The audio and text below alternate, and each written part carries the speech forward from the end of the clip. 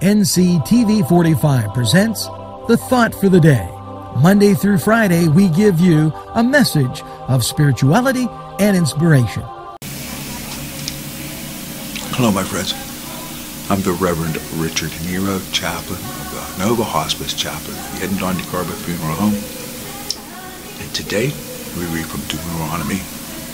If ever among you a prophet or a dreamer, he will give you signs of wonder, and signs of wonder take place. Again, from Deuteronomy, signs of wonder.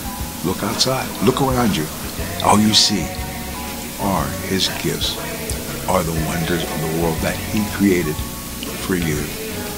So again, my friends, be blessed, be safe, and stay well.